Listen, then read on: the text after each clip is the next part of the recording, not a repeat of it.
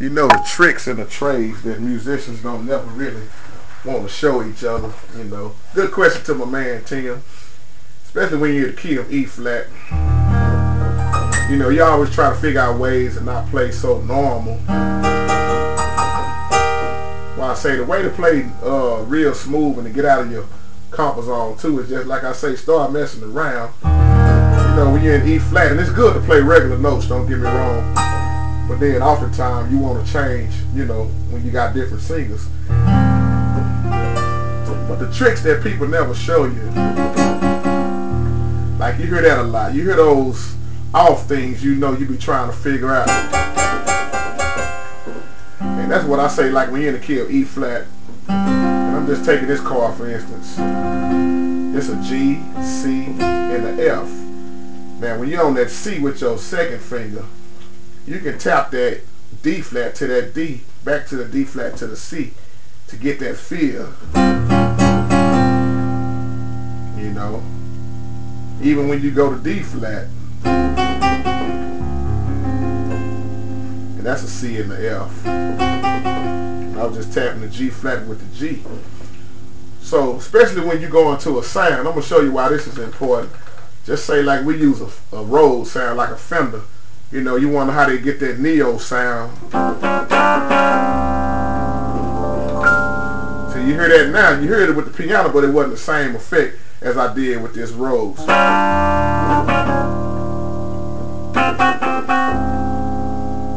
So just say we was going from E flat to F.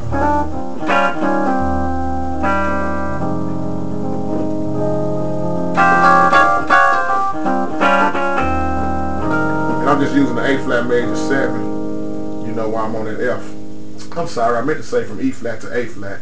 So just a whole different feel. So that's how they do that. Even it don't matter what key you're in. Let's go to C.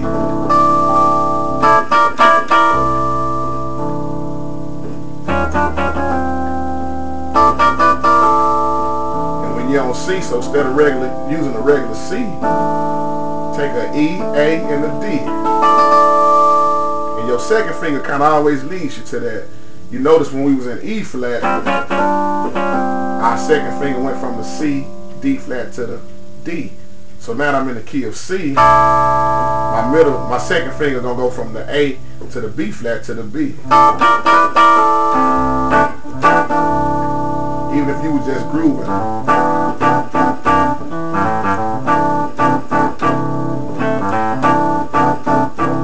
So that's how they be tapping those notes.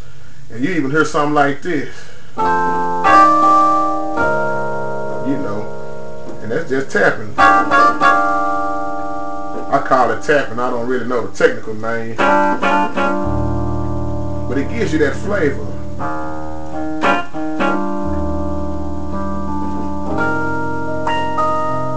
You hear this. You hear those little movements a lot.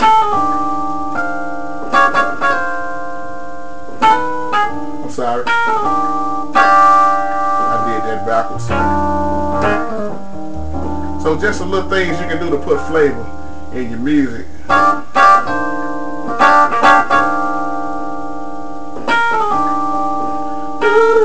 That's coming from the B flat, A to the A flat to the G.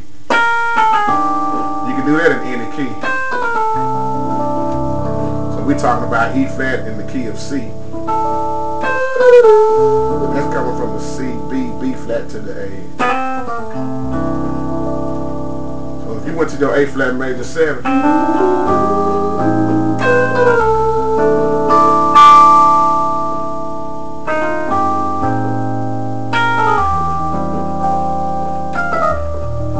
do it so many different ways. You notice an E flat in the key of E flat,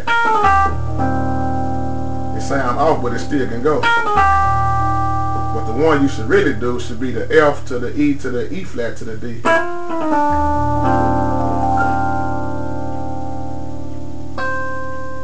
So them little tricks, you know, tapping those notes. And you know, if we was regular playing, we'll do like an E flat, B flat, and another E flat. But like I say, you can just start switching notes up, E flat, B flat to a D. Give you that flavor. So it don't matter what key you in. Just start tapping it.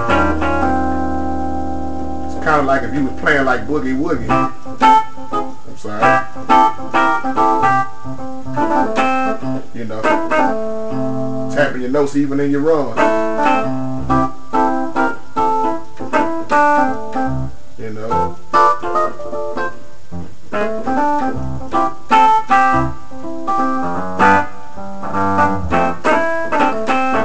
So tapping your notes in your runs.